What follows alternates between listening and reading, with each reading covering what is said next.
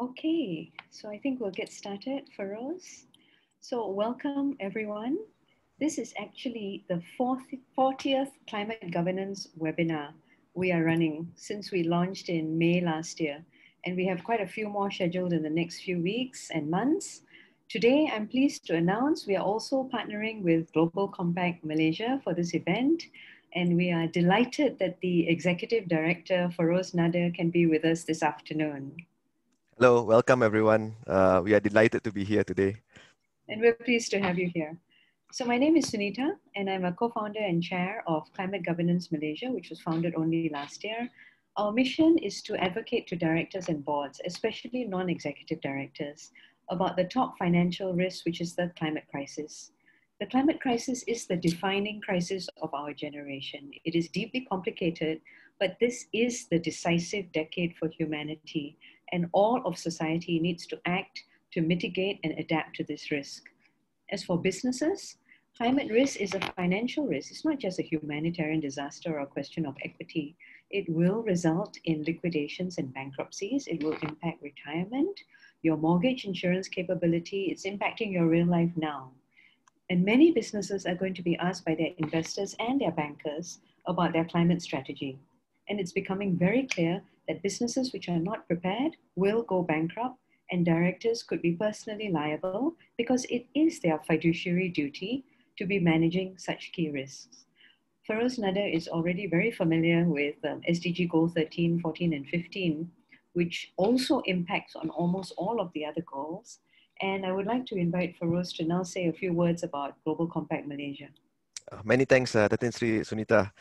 So Global Compact Network Malaysia is the local network of the United Nations Global Compact, which is the world's largest corporate sustainability initiative with over 10,000 members, corporate members globally. So easy way, just think of us as a Chamber of Commerce of the UN. So we work with corporates on SDGs via various approaches such as global action platforms, toolkits, blueprints, and research papers. So recently here in Malaysia, we have actively engaged our member Sarawak Energy Berhad to become the first Malaysian GLC to commit to the science-based targets as part of their climate agenda. Thus, for us, climate governance is a priority agenda, and we are very pleased to be able to support CGM, which has done a terrific job in championing this cause. Many thanks, Feroz. So the topic for today's webinar is renewable energy, and I believe GCMY is a strong supporter of this too. Oh yes, we are. So at the last UN General Assembly, UNGC launched something called the SDG Ambition, which spells out the 10 key deliverables corporates must achieve if we are to realize the SDGs within the next 9 years. So key to this ambition is for businesses to achieve carbon net zero. Renewable energy will be the key to enabling corporates to align towards the 1.5-degree pathway. And as a bonus, renewable energy is also one of the easier plug-ins for sustainability that corporates can embark on. We couldn't agree more. In Malaysia, our local grid is 93% fossil fuel in terms of generation capacity, and we absolutely need to pivot to more renewable sources of energy if we want to be aligned with Paris. There are gigawatts of RE coming on stream, so there are huge opportunities for those companies who are prepared and ready to make the pivot from brown to green. Many Malaysians rightly have expectations that businesses will do what's right in terms of protecting their future environments. So I'll leave it with our moderator to introduce our speakers for today, but suffice to say that the conversation today is going to turn the spotlight on some very influential thought leaders in the space of renewable energy, energy planning, and power generation. I am definitely looking forward to this too. This is a great lineup, and I'm looking forward to hearing what Sam Kimmins from RE100 has to say, Dr. Winnie Chen, who has just retired from our energy agency, and of course, from Davis Chong, one of our most successful solar panel vendors working closely on the ground. Yeah, thank you, Feroz. So I'm going to hand the session over to Ms. Marina Yong, who has worked in sustainability issues for nearly 30 years in consulting work, covering environmental assessments, developing environmental audit policies and energy policies for internationally funded projects. And all of this is building on her basic degree in marine biology, a master's degree in biological oceanography, and postgraduate training in environmental science and technology. She is currently a non-executive director on 2 boards, a water utility company and a company advising on sustainable resource management for agriculture commodities. So we're placing ourselves in very good hands. Over to you, Marina. Thank you, Sunita, for that introduction. Welcome everyone to this exciting webinar. We hope that by the end of this webinar, you will feel so compelled to go out and start adopting renewable energy right away. But first of all, I'd like to introduce the three speakers who are with us today in this webinar. They have so much to share with you today. Let me introduce, first of all, the first speaker. His name is Sam Kimmins. He is the head of RE100, which is part of the climate group. Today, he will explain to you what the RE100 does. Over his 25-year career, Sam has led sustainability projects across the shipping, aviation, and construction sectors. Prior to leading RE100, Sam spearheaded the Forum for the Future's Sustainable Shipping Initiative. He's currently non-executive director of the Ethical Consumer Research Association, and he holds a master's degree in pollution and environmental control from the University of Manchester. The second speaker we have today is Dr. Weini Chen. I'm sure some of you are quite familiar with her because she has been a mainstay in the renewable energy industry here in Malaysia for quite some time. She holds a bachelor's degree in computer science from the University of Canterbury, an MBA from the University Tun Abdul Razak, and a Doctor of Business Administration from the UKM. She was formerly the Chief Strategic Officer of the Sustainable Energy Development Authority from 2011 until 2020 this year. From December 2005 till 2011, she served in the capacity of technical advisor to the Malaysian Building Integrated Photovoltaic Project, which was funded by the United Nations Development Programme. Prior to her work in Malaysia, she worked in New Zealand for 10 years in various industries. Today, she has carried her deep passion for renewable energy and energy transition to a new position with Hibiscus Petroleum Berhad as the Vice President of New Energy Ventures there. She is pursuing the energy transition with an independent oil and gas exploration and production company, and that will be something that she will share with us today. Our third and final speaker is Davis Chong. He's the Group CEO of SolarVest Holdings Berhad. They've been in the news quite a bit lately with some very interesting market moves. He will share with you some of the things that SolarVest has been doing, as well as insights into the solar industry.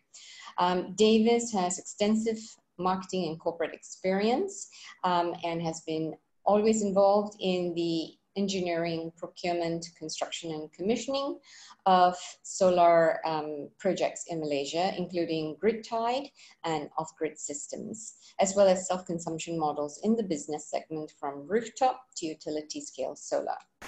He believes in the vision of creating a world generated by renewable energy.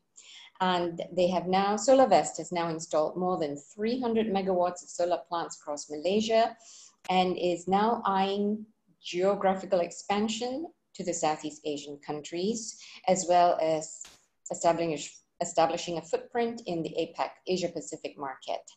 So with that, I would like to invite I'd like to invite Sam Kimmins to present his first, to be the first presenter. Sam, take it away. Thank you very much, Marina, and thank you to Sunita and Climate Governance Malaysia for inviting me today. It's a great pleasure to be speaking. I wish I was in Malaysia, but unfortunately I'm in a cold November morning in London. So I'm going to quickly share my screen and tell you a little bit about RE100 for the next 15 minutes. Is that showing my presentation?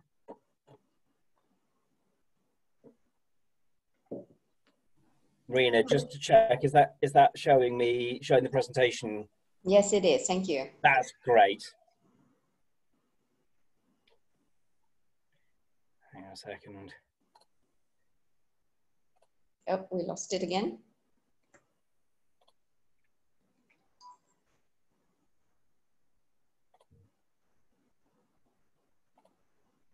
There we are. That's showing the right bit of the right screen. So I will tell you a little bit about RE100. RE100 brings together the world's most influential companies committed to sourcing 100% of their global electricity demand from renewable sources. Now, when we established RE100 in 2014, we were told we were crazy and that we wouldn't grow beyond our founding members, IKEA and Swiss Re. And the challenge is for the companies is to commit to 100% renewable by at the latest date 2050 across their entire global operations for their electricity use only. RE100 now has 267 members, with Australia's Woolworths joining us this morning and adding another 2.5 terawatt hours per year of electricity demand to RE100. And you'll see there are companies from right across the world and across the spectrum of sectors, from electronics through to food, from clothing, across to real estate. So a really wide range of different types of company committed to 100% renewable electricity. The average date by which they've set their target is 2028, and a number of companies are announcing this year and next year that they have achieved their 100% target. So not only is this something that companies are prepared to sign up to, they are actually achieving. An interesting trend for the past 2 years has been the growth of RE100 in Asia, Asia Pacific, and Japan is now actually the largest, has the second largest number of RE100 members at 42, followed by the UK. So there's a bit of competition there between Japan and the UK, but the US in the lead. But 40% of our growth has been in the Asia Pacific region over the last 2 years, really reflecting a growth of interest in climate issues in the region. So what does this mean in terms of what is the size of RE100? Well, the membership together represents 275 terawatt hours of electricity per year. That's actually gone up to 277. That's more than double the size of Malaysia's electricity demand, annual electricity demand. So together, a really, really powerful group of companies sending an incredibly strong signal to policymakers and investors and renewable energy suppliers that renewables are the future. That's around 1.4% of global electricity demand. What does this mean in real terms? Well, Bloomberg New Energy Finance calculated back in February, when RE100 was a lot smaller, that the combined membership, in order to achieve their targets, represented a $98 billion investment opportunity. Now, this is a very attractive proposition, both for renewable developers and also for policymakers, and I shall tell you about that in a second. Why are companies doing this? Well, there are a couple of reasons. First of all, the price of renewables in a fair market is going down rapidly. We've seen a 70% fall in the cost of solar since 2010, and a 45% drop in the cost of wind since 2010. It's clearly looking very economically positive for companies to buy renewable electricity. So the simple economics are starting to stack up. But it's more than that. Companies want to show leadership. They also are asking their supply chains to use renewable electricity. So 70 Apple suppliers have agreed to use 100% renewable for Apple products. BT, IKEA, Walmart and H&M and many more companies are following a similar path, asking their suppliers to use renewables. One of our Japanese companies, Askel, described RE100 as their passport to international trade, because it basically gave them their license to operate with leading companies, to supply leading companies. And things will only get tougher for those not using renewables when the EU launches its carbon tax, which is due sometime in 2022. And this is really to set a level playing field so that companies importing to the EU will be taxed on the carbon footprint of their products to ensure that that companies within Europe who are making great strides are not put at a competitive disadvantage by other products. But in a way, this has been it has been argued that with regard to electricity, this is a moot point, because companies who are producing goods using renewable electricity will be getting a cost advantage anyway, which can be passed on to consumers. So I talked about the $98 billion investment opportunity presented by renewables. This is the volume of power purchase agreements. In simple terms, a power purchase agreement is a direct purchase. If I'm a company, I will say I would like to buy all the electricity from that solar farm or that wind farm, and so it's a direct deal between the supplier and the user. That's an incredibly simplified version of what a PPA is, but effectively what it allows companies to do is take control of their electricity use and take advantage of the saved prices. You will see from the blue bar, two things to note on this graph, is that the curve is looking exponential. The amount that these companies are investing in renewables is growing exponentially. But you also notice that most of the buying has been in the USA and Europe in the blue and green, with Asia Pacific lagging behind somewhat. And this is, our members tell us, this is all due to policy. If a country does not have a favourable policy to allow investment at scale in renewables, they will be missing out on this corporate investment. And countries are listening to this. I'll start from the bottom on this slide. Back in 2018, we worked with the European Commission to ensure that in the Renewable Energy Directive, RED II, all countries in Europe were required to remove barriers to power purchase agreements, to corporate power purchase agreements for renewable energy, and also requiring the implementation of an effective scheme of guarantees of origin across Europe. A lot of action in Asia recently. The Korean Green New Deal promised PPAs to enable companies to join RE100, and the Japanese COVID stimulus package launched a few months ago provided $50 million US dollars equivalent support for on-site corporate PPAs. We're looking forward to more renewable support in the next few weeks, following on from Japan's announcement of a zero carbon goal by 2050. And we're very grateful to have the support of 3 Japanese government ministries who are committed as RE100 ambassadors: the Ministry of the Environment, Foreign Affairs, and Defence. Reflecting on the importance of renewable electricity in the supply chain, President Tsai of Taiwan in November 2019, in her industrial policy keynote, specifically mentioned RE100, stating that the ability for Taiwanese companies to achieve RE100 is a critical consideration for our industrial policy. At the time, the biggest power purchase agreement in Taiwan was a 10 megawatt deal, a relatively small solar deal by Google. Fast forward to 1 year later, and TSMC, the semiconductor manufacturer, had joined RE100 and had signed a 910 megawatt offshore wind farm power purchase deal, which was at the time the biggest power purchase agreement in the world. So Taiwan has gone from a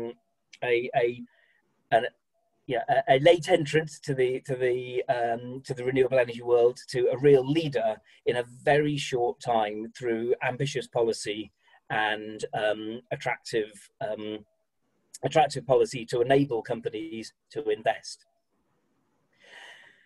One thing I wanted to come back to this slide to, noticing 2 things. These are actually 2 Malaysian solar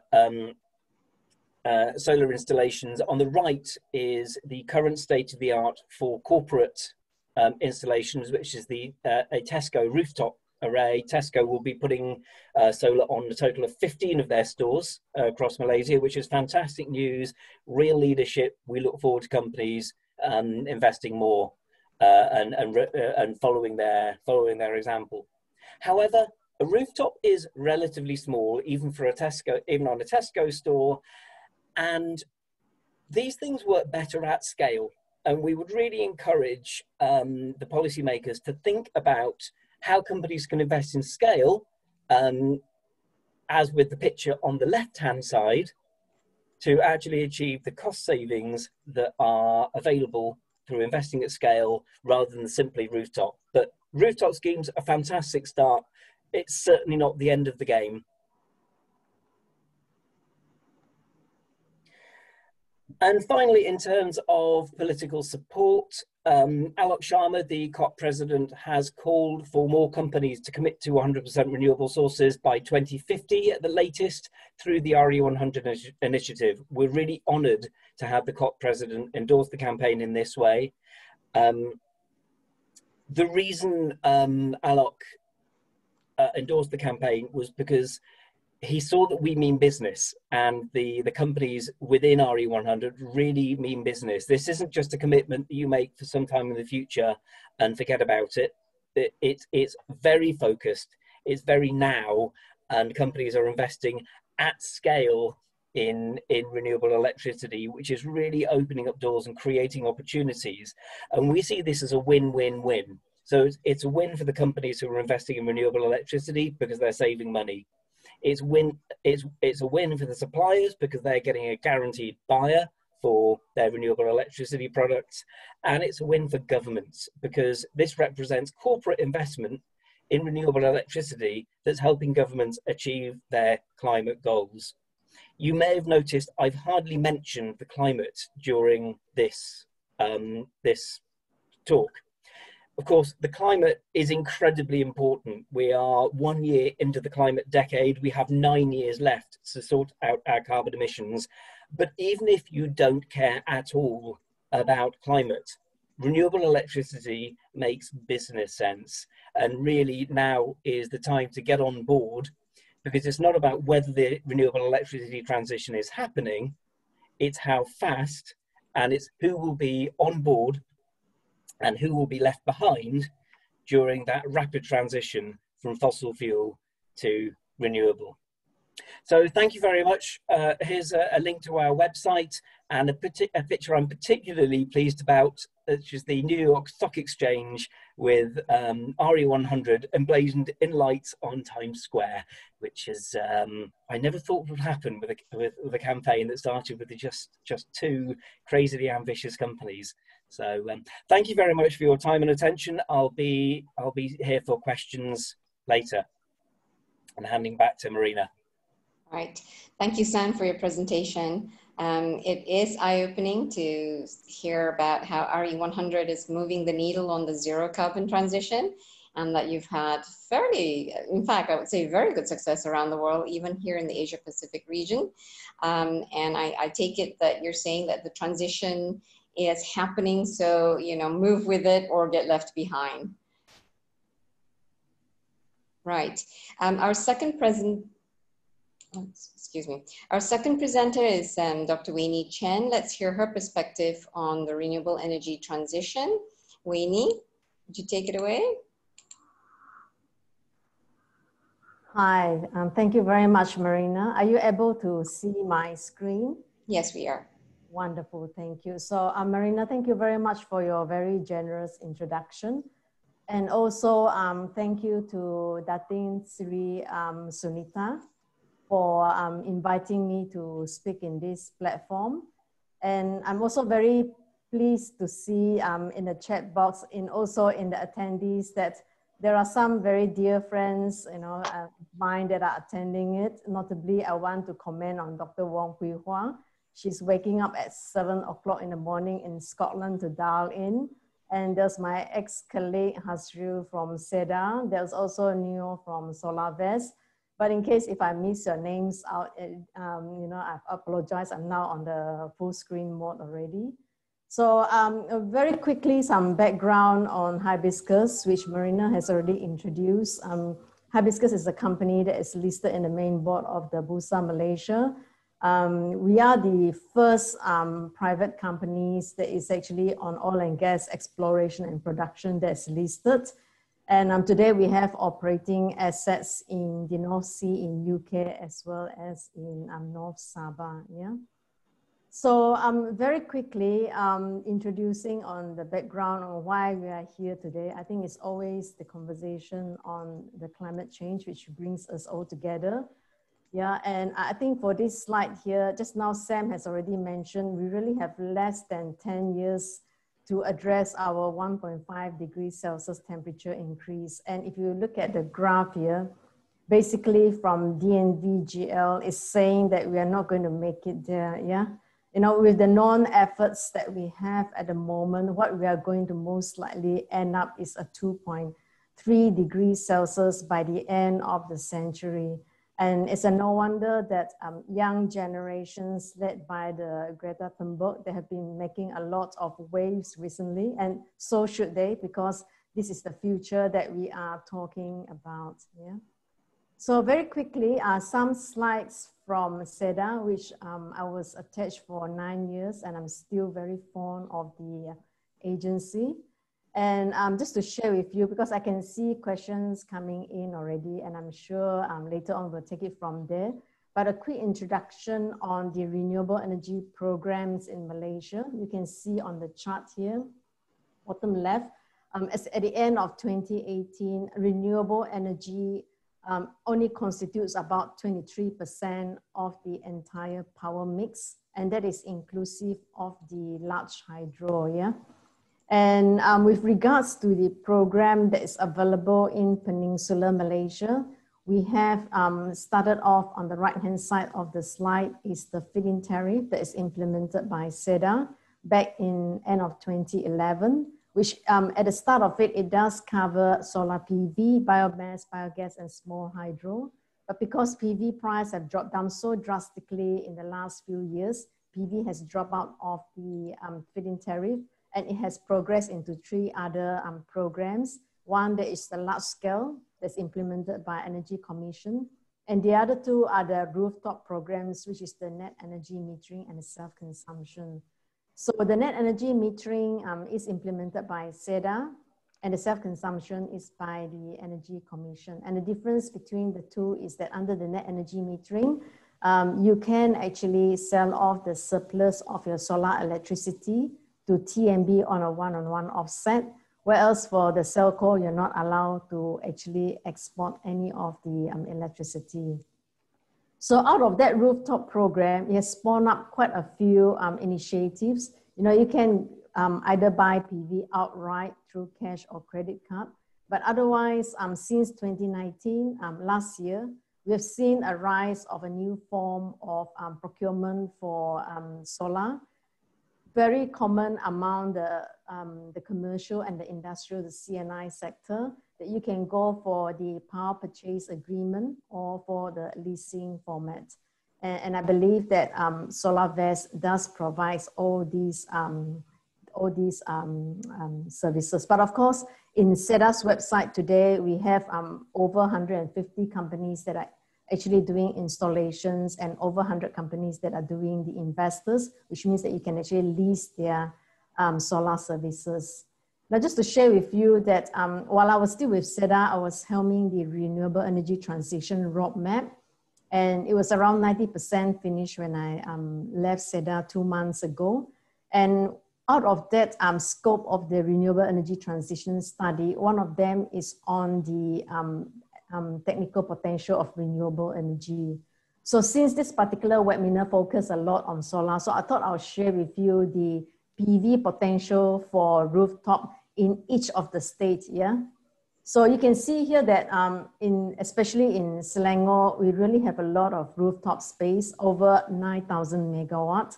And in the whole of Malaysia, we're talking about 42,000 megawatts of the rooftop space. And that only constitutes 40% of the rooftop space. We assume the other 60% will not be practical maybe for shading reason, or the way that it is tilted, and also maybe the age of the roof and the way that it is sized as well. And you can see at the bottom of the map that Malaysia is also very well endowed with solar energy. The best of the sun is really in Sabah and also on the northern side of Peninsular Malaysia. Where I come from in Kuching, unfortunately, the solar irradiance is not so very strong. So I'm going to talk very briefly about the net energy metering because there is an urgency to it. The urgency to it is because the 5-year program for this, in which 500 megawatt is allocated to it, is coming to the end by the end of this year. So we have only effectively 6 weeks left. And it is a very attractive program. This particular quota at the bottom of the slide is actually just taken in an hour before this seminar starts. And you can see that we have still quite a fair bit of quota left, 126 megawatt left. But you know, the time is running out and it is advisable not to submit your net energy metering application to SEDA just a day before the closing date, yeah? Plus, if you are beyond a certain capacity, you will have to do a power system study, so that will take a bit of time. And if you wish to actually size up an estimate of how much it costs, you can also scan on the QR code here, and it will lead you to the net energy metering calculator that you can use it as an estimate. But an important thing for a company is that MIDA does offer green investment tax allowance. It was announced back in budget 2020, and that green investment tax allowance is valid until the end of 2023. Yeah. So I'm coming to the end of my slide. So these are some of the quick key takeaways. You know, there are growing societal pressures, as Sam has mentioned, from government and corporates to embrace the sustainability agenda. And I really would like to congratulate Sam that you have really tied in the RE100 agenda so very beautifully within the Malaysian context and also within the international context. And also, of course, with the US election just gone by and Biden's win, and he has already mentioned in his earlier campaign that, you know, his government, his administration may be considering imposing the carbon tax as well, yeah? So these are some things that we have to consider. It's not just from the EU side, but it's also could be from the US side. And also the COVID-19 provides us an opportunity to reset our priorities. Today, if we want to pour money into the economy, we might as well pour it in a way that it is addressing the green agenda, because the climate change is a far greater pandemic compared to the COVID-19. And I think importantly, we have to remember is that sustainable energy is not a zero-sum game. It's not that if I spend on this, then I will lose on the other part of it. Actually, a very important point by now, we have learned out of this. If you have looked at the market cap of some of the companies, you know, the renewable companies are doing very well. The tech stocks are doing very well. So we believe that decarbonizing strategies, even for hibiscus, is that in order for us to remain, relevant, we must be, first of all, sustainable, yeah? Then we are going to be investable at the end of the day. And of course, I think very critically, what is the lowest hanging fruit is really to put on solar on the rooftop. That will be the easiest way. Now I'm going to end this by giving a very quick advertisement, because next week I'm going to be moderating a very exciting session on the P2P energy trading. And I think that this will be another way that we can scale up rooftop markets in the future of energy, whereby the word is digitalization will be the innovation to actually increase rooftop applications. Yeah, on this note, Marina, thank you very much, and it's over to you. All right. Thank you, Winnie, for that presentation. Really appreciate hearing about the renewable energy programs that were developed by SEDA, especially the attractive incentives in the NEM and GITA instruments. And also,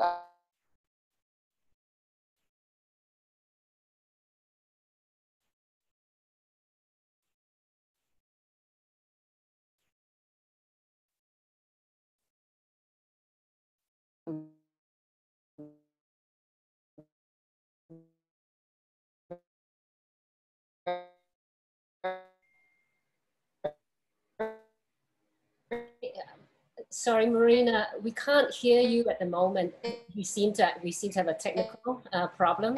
So I think what we might eye-opening how much solar PV potential there is in Malaysia are really interesting, and so we'll have some time to discuss it. Mr. Davis Chong from a solar developer. Davis, your Hi, thanks, Marina. And also thanks CGM for inviting SolarVest, and also thanks Datin Sri Sunita for inviting us to share a bit more on the solar energy outlook in Malaysia. Let me share my screen.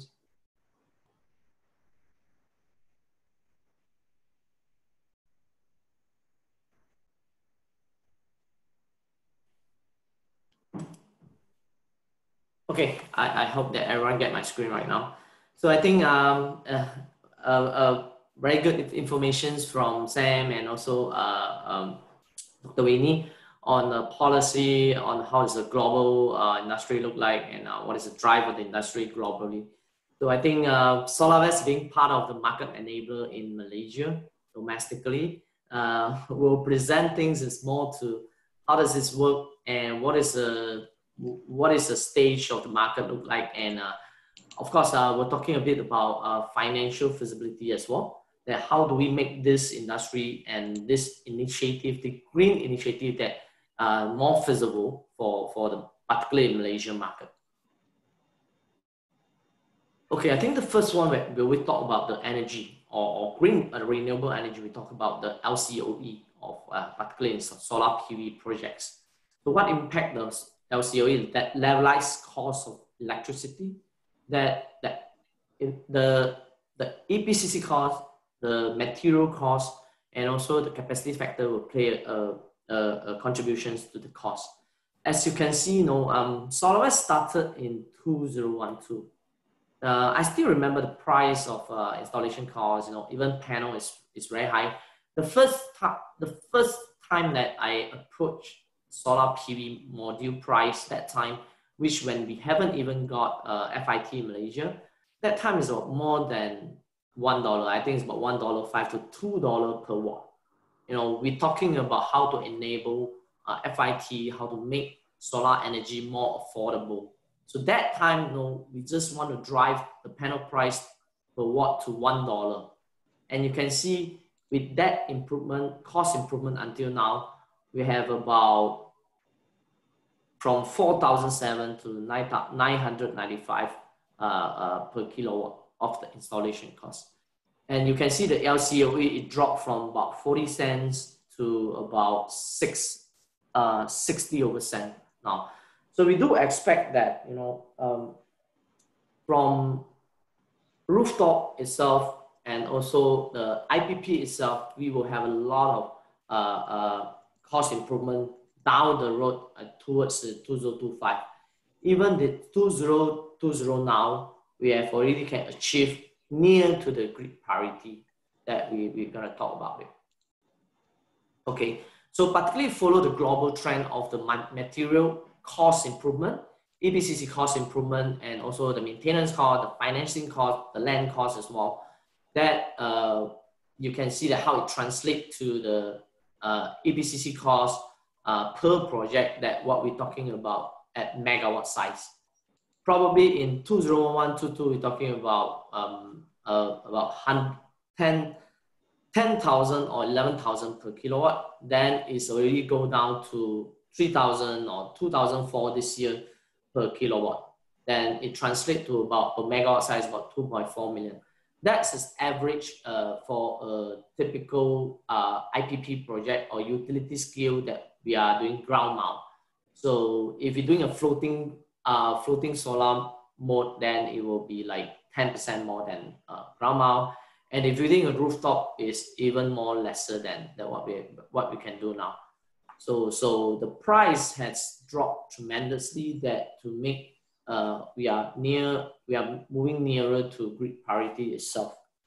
So with this LCOE improvement and the conventional electricity rates that we see that the coal energy is going up. So with one of the reference that we got from single buyer, that we see the S&P price is still around 13 to 14 cents, sometimes it get a bit higher. with the LCOE that we calculated in Malaysia, or even reference to global price, we are around about 20 cents, or sometimes if a rooftop, we can go to 14 to 15 cents. So I would say that we are somewhere around reaching the grid parity, that we will be reaching it very soon. We do expect that the material cost of the solar panel and the system cost will be going down a bit further. I think that directions of the cost is in the right directions, and we also see the conventional electricity rate that it is going up and from time to time. Okay, some of the key factors that we want you all to know and we want to share to you is, being an EPCC for about 8 years and starting to involve in the developer, what are the key factors that we need to know before we want to invest, particularly in solar energy? Either is IPP, utility skills, or in rooftop solar as well. So the first one, before you start to invest in a new country or in any country, that you need to know exactly what is the country policy roadmap. Is it a short term? Is it long term? Is it being drafted towards a 5 to 10 years plan? So we put an example. Malaysia is not a super aggressive country that in solar energy or in renewable energy, but we being regarded as one of the most stable, one of the country that with stable policy.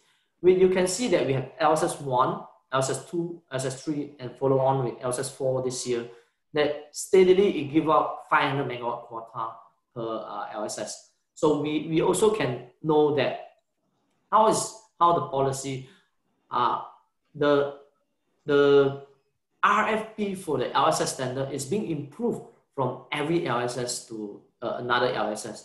So until the LSS 4 now, our RFP tender by Energy Commission has been respected by, I think, the whole region is one of the best RFP, one of the best way to tender out the large-scale solar farm. And our PPA, renewable energy PPA, is also one of the most bankable in Southeast Asia region. So combined with NEDA policy now, and of course, net energy metering has been doing very well from the NA 1.0, 2.0, and we are expecting 3.0 right now. So I would say that the policy, particularly in Malaysia, that is very encouraging across all the different scale of the projects. The second thing is, of course, is the financial capability. So one of the way that I think one of the early challenges for Malaysia solar investment is we don't get good support from the bank or financial institutions. When we have LSS 1 in 2016, it's very difficult to find banks that are able to finance a project and they know how to do it. Even the insurance company that is difficult that we can get their services. So, but towards, few years development in large scale infrastructure projects, Malaysia finance institutions across the bank, I would say that they already have a very good model to finance all the large scale solar farm projects. A lot of banks, they know how to raise bond for any projects that are larger than 150 million or 200 million projects. And also for typical smaller scale project, let's say a few megawatt to 10 megawatt, or even few hundred kilowatt, you can easily approach a bank to do the financing. We can see a lot of banks that we cooperate with them and to link them up to our clients as well. So it has been very well developed now. And another thing that also especially for large scale solar farm, we need to understand the bankability of the projects when particularly on utility scale. So what is the financing margin for the local financing institutions, and what is the project IRR that they are expected to be bankable, what is the equity IRR that is expected to be bankable. In Malaysia, for typical bank that they will accept to be bankable is about project will be around 8% and equity will be around 10%. So, but it all will go back to the how strong is a client or asset owners. Sometimes that you're still able to negotiate that even 5-6% of project IRR, they will take it as well. So, but there are already a lot of financial institutions in Malaysia that they are capable to do that. So the third, of course, is the demand supply forecasting that we will need to follow the policy that what is the expectations of solar energy demand and versus the utility tariff that we got in this country. So we do expect the renewable energy LCOE or PPA that offer in the market is getting cheaper and cheaper. Then the tariff going to stay the same or sometimes even go higher in the next few years. Then the demand of solar energy will be getting higher and higher for, let's say, for corporate PPA. And for utility scale, that will go back to the country policy that what is the megawatt that the government will approve for the next quarter. This is particularly in Malaysia, but every country in outside East Asia, they have a different model to give up the PPA. So we might need to understand the policy, then we know how the demand and supply works. Okay, the fourth one is a bit technical that we need to have a partner to know how to do site feasibility study. Whether it's a rooftop or whether it's a ground mount or even floating, it has the technical part of the feasibility study that you need to have EPCC as a partner or project developer as a partner that to give you a very good technical assessment of the projects so that it will determine what is the cost of the projects and what is the return of the project that it will give you based on the tariff expectations. So it also depends on the scales of the project as well. The last one, of course, you need to have a good partner on EPCC or even the product supplier sides that what is the technology that the principal manufacturer is moving. Example that we're moving from polysilicon panel to monosilicon now, which majority of the project is using a monosilicon panels. And also, you know, we're moving from central inverter to string inverter right now. So there are a lot of new development in the technology that which you will need to get to the suppliers and EPCC to understand. So what is the best technology? What is the most cost-effective technology for you to build into your projects? So that's the 5 aspects that we think that this is most important to understand before you decide to invest into solar. Okay, other than that, maybe I touch a little bit on the key challenges while this 8 years as an EPCC and as a developer of the project. So we are also a company that we are developing from zero. We are actually, our background is from M&E. So in this, we learn from different projects before to start to focus on the solar engineering design. So which is very important to have a strong technical team and design team to customize or tailor the design according to the site and according to the challenges of the site. In different way, whether it's a rooftop or whether it's a ground mount or floating, it also will have the technical challenges that we need to overcome. So one of the things that it is very important to have the most cost-effective and reliable, long-lasting design that for a solar energy project, because it's going to last for, let's say, 25 years for the warranty. All right, David. Yeah. Davis, I hope you don't mind. We're sort of running short on time. Okay, I can go. Yeah, but could you just shift the slides that you have on the case studies, which was the 2 projects Okay, yeah. Sure, very quickly and just, yeah, a 10-second. Okay, okay. The things that I want to share with our attendees. This is one of the projects that we do for phase 1 for Tesco project. It's about 12.2 megawatt for across 13 sites of Tesco. Right. And next time you visit Tesco, you will see that it's a PPA model. Right. We are using JA solar, power inverters, and it's a retrofit rooftop as well. Yes. And of course, it offset 13,000 tons of CO2 annually. Fantastic. And this is another one, is the world's largest semiconductor chip maker.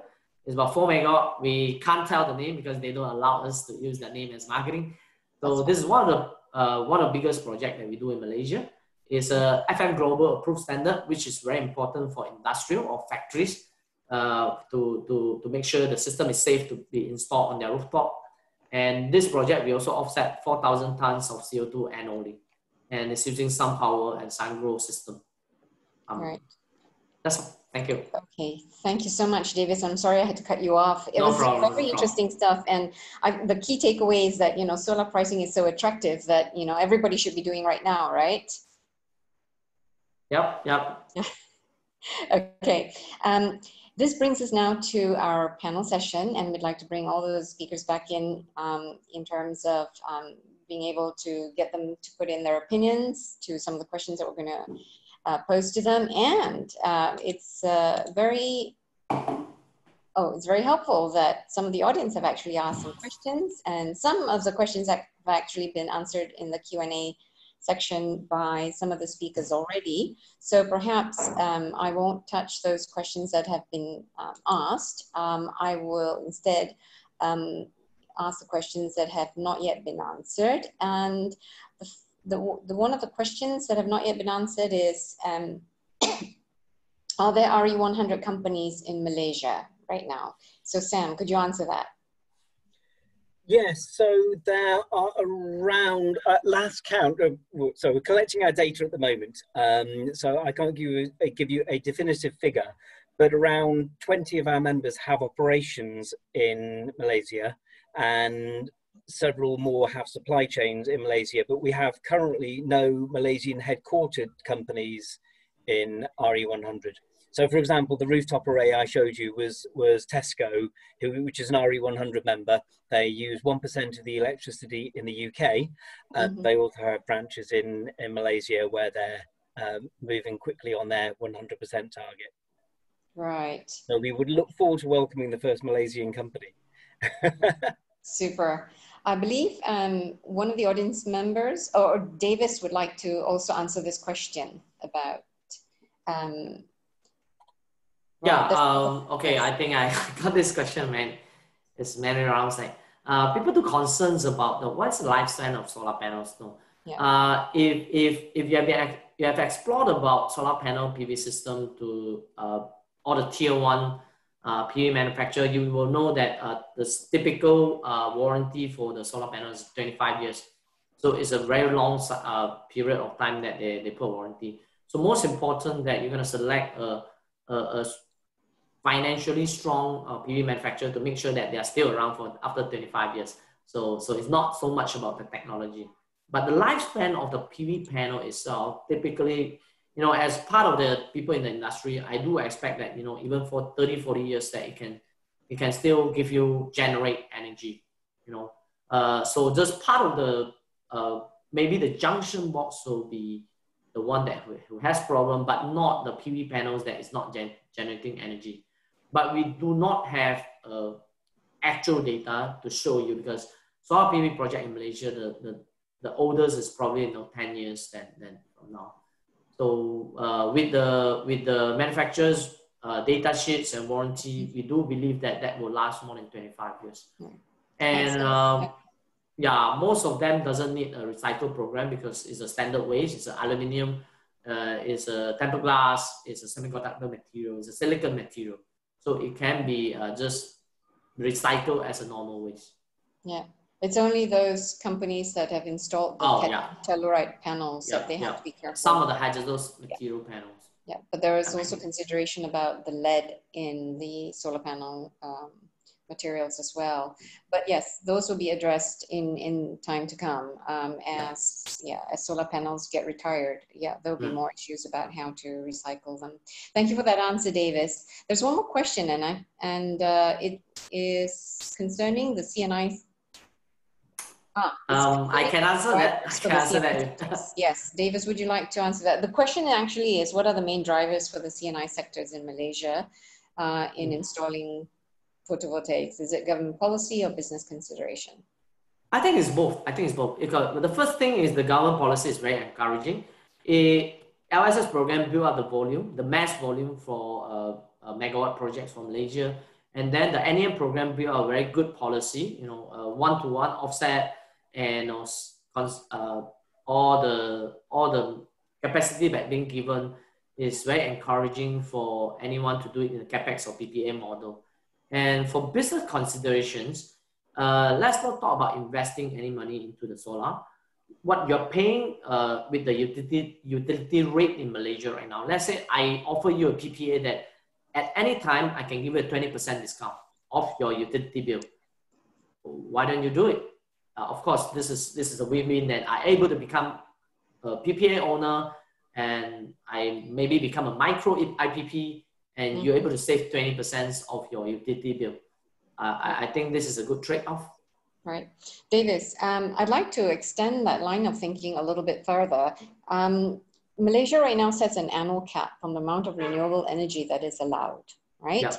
But recent applications have shown that interest is surging, and it's gone way beyond the allowable cap. Yeah. So what are your thoughts on this? Should there be a larger cap or no cap at all? How would that affect future As part of the stakeholder in the industry, of course, I hope no cap for the capacity from the government. But the cap from the policy that it always make us to become a country that we are slow and steady. We have 500 megawatts of NEM to be consumed in the 5 years, and based on the data today, we have about 130 over megawatt left. So, but you can see the development of the NEM quota, particularly in rooftop, that last year is about 24 megawatt for industrial. It became 200 megawatt capacity being applied for this year. For commercial, it's about 10 megawatt, then it's about 80 to 90 megawatt applied in this year. So we see a lot of positive development in the commercial industrial segment to participate in the rooftop solar. So it's the residential segment that's lagging, is it? Yeah. I think, most of them, we discussed with Dr. Wayne, we're afraid that this 500 megawatt not able to consume, but with recent development, we give assurance that this 500 megawatt will be consumed, finished by the year end. And we hopefully by this sign of the market acceptance, the government will double the 500 megawatt or triple it, to give more capacity to create a bigger momentum in the next 5 years. I hope this message gets to the policymakers, Davis. You're asking for a doubling or tripling of the cap. Yes. I think in our last proposal from MPIA, we're asking for 3,000 megawatt. But that's really a lot. Excellent. I'd like to, yes. The scale of ambition is incredibly important, and research that BNEF Bloomberg New Energy Finance have undertaken have found that there's the costs drop as installations grow, but also they found that once an industry gets beyond the 4 gigawatt installation mark, the prices suddenly drop very quickly, because it shows that what happens there is the industry reaches a scale where they can install more efficiently, they can take advantage of local production, etc. And this has happened in Taiwan, this has happened in Europe, this has happened in the US. You get this sudden drop off around 4 gigawatts of installed capacity. And it's thought that there'll probably be a second one as capacity grows, as installed capacity grows even more. So it's really important. These things tend to grow exponentially, because the more you install, the cheaper it gets. So caps, slowly will not be the way forward for most governments in future. We really need to accelerate this from a climate point of view and from a market point of view. Agree with you. Sam, thank you for that input.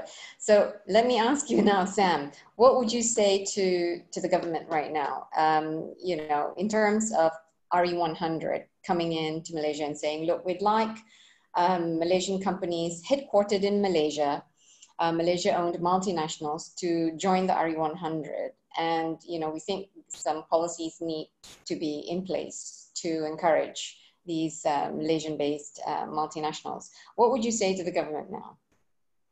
So I can't speak on behalf of the members because, you know, they're with 267 members, each has their slightly different thing that they want depending on the, you know, whether a data center company or a clothing company, etc.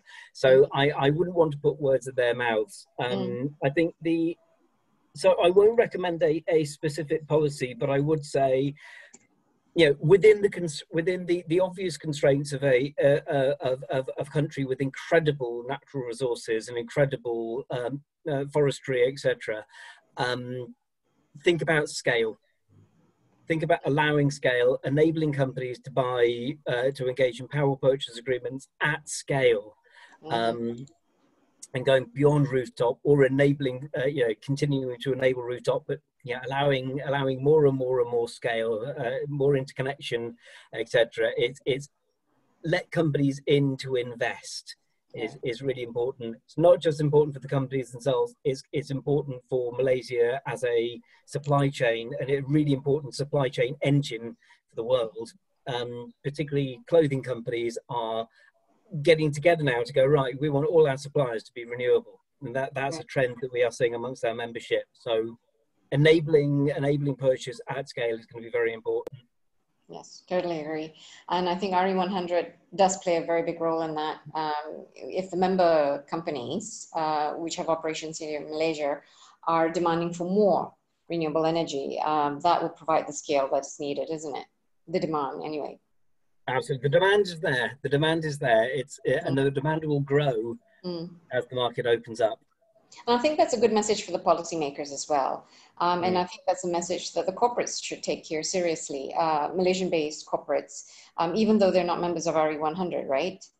Yeah, absolutely, absolutely. And the demand continues to grow. It is outstripping supply, in that what we're finding is companies are investing now where it's easy. So the investment is going into Europe, particularly the Netherlands, Northern Europe, the UK.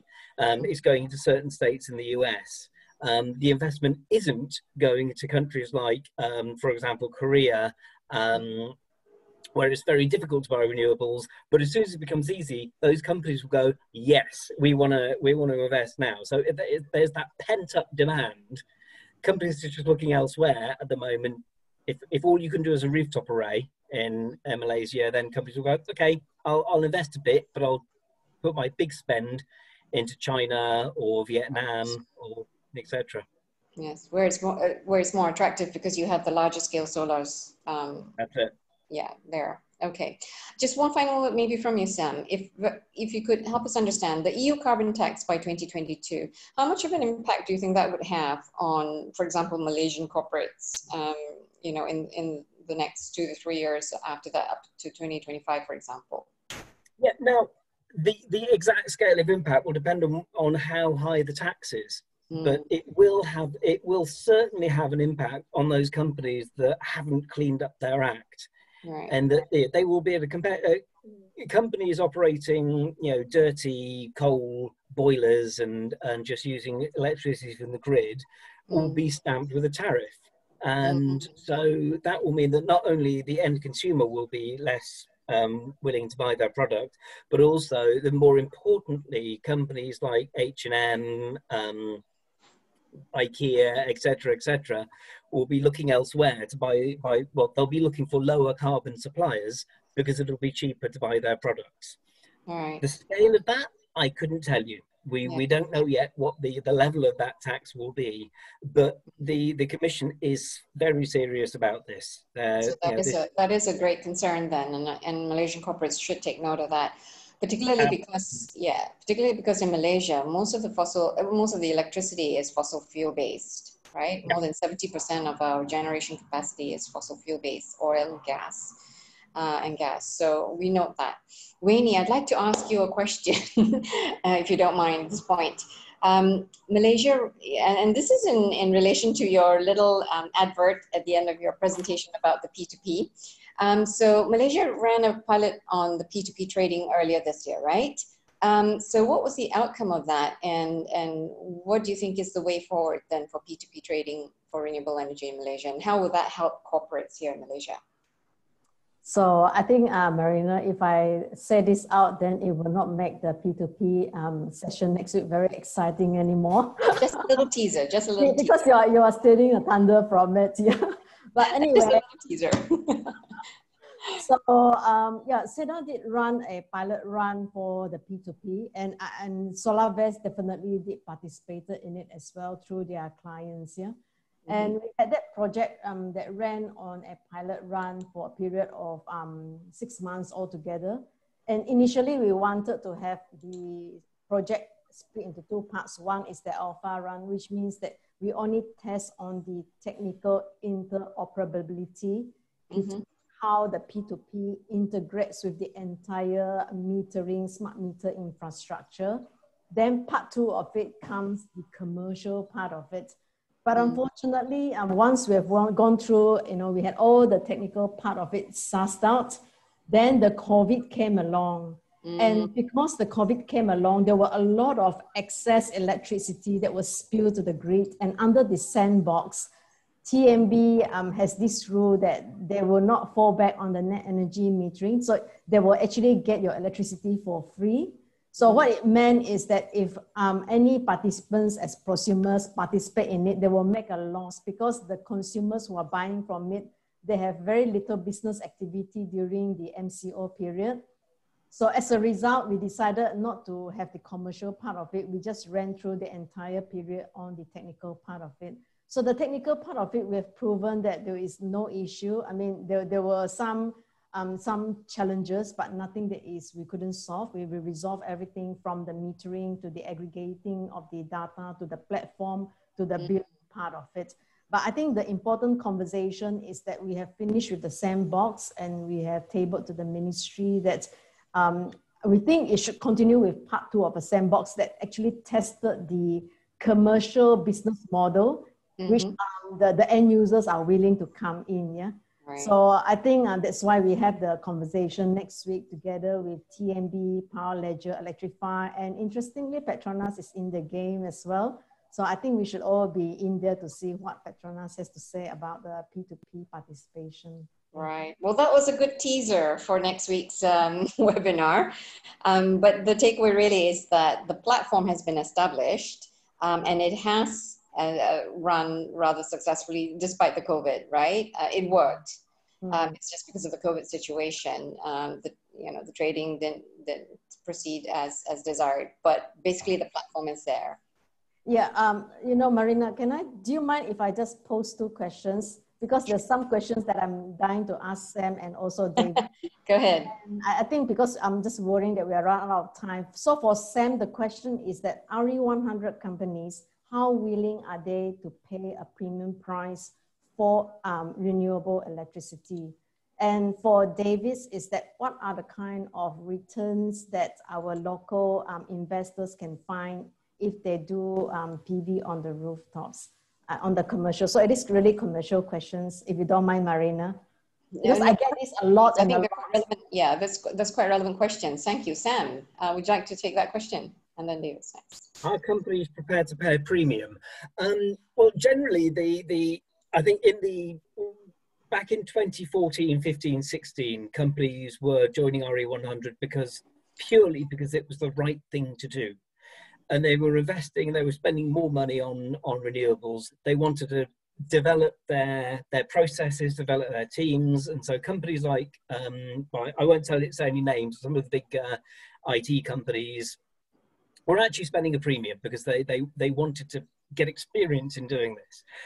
Now that situation has changed and you can get renewables at a competitive price. As David has said, you can save 20% on the by installing your own renewables. And so companies are looking for those good deals. And as I said earlier, the investment is going into those places where you can get good deals. We are seeing some exceptions. So companies that have got, they've achieved 95, 96, 97%, and they've just got a very small percentage of their operation to complete. They will push further and spend a bit more just to get the, complete that 100%. But again, that's decreasing. Companies are saying, well, hang on, rather than spend extra on the electricity, we'd rather spend that money on policy influencing and make sure that the markets are fair and we can get the renewables at a fair and reasonable price. Mm-hmm. Yes, that's part of the strategy, isn't it? And I think some companies have utilized the REC market as a strategy to get to 100% RE, and it's viable for the short term, right? Davis, would you like to take the other question? Yeah, I think I will answer it in a different angle, because when we're talking about rooftop projects, there are few people that benefit from this project model. Okay, the first thing, if you run it in a capex model, the return rate will be a double-digit IRR. Even without the ITA or even IT. So currently, if you do solar project in Malaysia as a capex owner, that you can actually claim GITA. That policy lasts until 2023. So this is part of the most why all the company is doing solar project and investing by themselves. With the cost of EPCC cost and panels is going down so much now. And even cut short that the company, if they invest in solar projects on rooftop, with taking the ITA as well, then they could probably break even within 2 to 3 years time. So that is very encouraging. Yeah. David, that's really very important information for corporates, because if the question always, is how soon can I get my returns on this? So So that's one of the typical questions that when before the leasing model comes. So another model that we talk about is an OPEX model, is a leasing model that which is really getting into the pace now. Since last year, a lot of projects that are being enabled in the market is a leasing model. So when we're talking about OPEX or leasing model, there will be two people that benefit from here. One is the investor, one is the leaser. So the leaser typically will get around, with the Malaysian market now, around 15-20% of discount from your electricity rate. Right. So that's where you can expect, every unit energy you buy from solar versus TNB, that you get minimum 20%, 15-20% discount. Okay. So another thing, as an investor that selling the PPA, that investing into the solar PV system and selling as a PPA, then you could actually expect a double-digit project IRR as well. And you can apply the GITE if your accumulated capacity is above 3 megawatt as well. So this GITE, same as GITA, is also until 2023. Fantastic. That's really useful information, Davis. Right. Ladies and gentlemen, we're coming almost to the end of the webinar, and we would like to come back to the panelists and request 1 minute last words from all the panelists. Sam, could you kick that off? Yeah, I think it's a very, very exciting time, and it's so exciting to see companies around the world, suppliers around the world, and institutions around the world talking really positively about renewable electricity as the future. We're about to see a scaling up of change, and whether or not it happens, some of the ambition is incredible. If you know about the Sun Cable project in Australia, where they're looking to cable electricity across the Straits of Malacca. It sounds quite ambitious, but yeah, the ambition is growing, and we're about to see some very, very exciting things coming up. And we really hope Malaysia will be not just part of that, but will able to take a leadership position. A significant player, at least, yeah? Thank you, Sam. Wayne, would you like to add your last 1 minute? Yeah, thank you very much, Marina. And I'm almost very delighted to have, all these partners on board, Sam and also Davis, and also, of course, Marina. You're doing a great job. And I think for my last word here, I really jive with the theme here. The theme here for today is to press ahead with renewable energy. And I think business, we do have a moral responsibility for our future generation. And we also do it because it makes business sense at the end of the day, yeah? I think if you just look at SolarVest stock shares, we should be very excited about that already.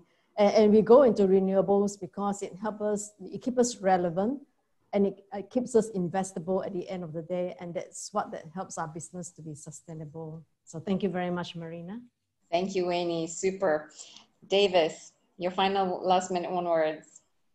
I think I'll say that whether investing in solar energy project or not, now it's already become a no-brainer question. So I hope that everyone will take it seriously, and it's not whether to invest, it's worth invest or not. It's just when you want to invest that, when you have the capacity. So it's a no-brainer question that it is supposed to be the right direction. Right. Thank you, Davis. Thank you, speakers, Sam, Wayne, and Davis, for your fantastic sharing of information. So there we have it, ladies and gentlemen, very thoughtful opinions from leaders in the renewable energy arena today, giving you every reason to make the zero carbon transition. They're telling you that the technology, sophistication, and the price dives are working in tandem entirely in your favor. So we hope your organization will join the race to zero carbon. We wish you the best and look forward to the outcome. And we thank you very much for your participation in today's webinar. Let's make that transition work. Thank you. Thank you. Thank you so much, Marina. Thank you. Thanks, panelists. Bye-bye. Thank you, everybody. Bye. Are we having a group photo? Oh, yeah. Can we take one? Okay. All right, ready? 3, 2, 1. Oh, for us, just in time, you're in the picture. All right. Thank you very much, everyone. Thank you, everyone. Thank you very much.